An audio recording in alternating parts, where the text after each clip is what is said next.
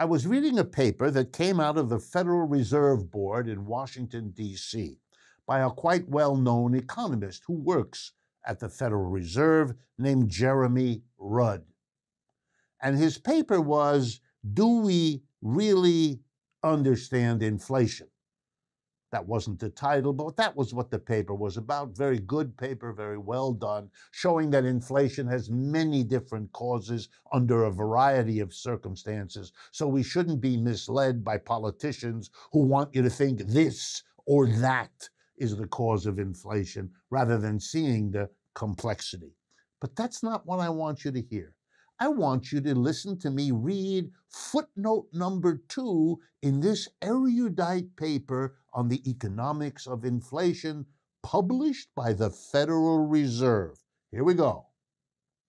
I'm quoting now from this paper. "I leave aside the deeper concern that the primary role of mainstream economics in our society is to provide an apologetics for a criminally oppressive, unsustainable, and unjust social order." Go, Jeremy. Wow. You know, the folks that work in the bureaucracy have brains, and they can figure it out too. He leaves it aside, but he wants you to know, and he wants me to know, and I want you to know that he knows that the economics he's practicing may have an altogether different purpose than the one usually claimed for it. The final update I have time for today wants to bring to your attention strikes. We are seeing more strikes by working people than we have seen in decades going on right now. This summer, there was an important strike at the Nabisco firm that ended in July. And as we're going to press, there's a strike in early October by Kellogg. And I'm mentioning them because those are very familiar names to most Americans, Nabisco and Kellogg. We remember that from our breakfast cereal and many other things that these companies produce. Both companies drove their workers to strike. They've been negotiating over lapsed contracts for over a year.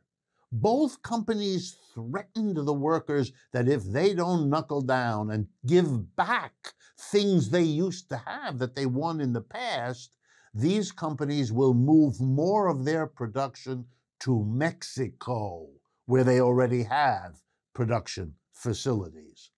I want everyone to understand, profit is what drives this system. It has in the past, and that's what it's doing now. Threatening workers so that you can make more profits by taking away from them the benefits you gave them, the hours, the wages, the benefits, and the working conditions to make more money. That's what it's all about. And if that means going to another country where you can pay lower wages, of course we'll do that. And of course we'll threaten the workers here. You know, that's an old story. Either you bring workers from Mexico here and pay them very little, particularly the undocumented ones, or if that causes a furor, okay, you move the production to Mexico. Then there's no question of immigrants, but you still get the extra profits.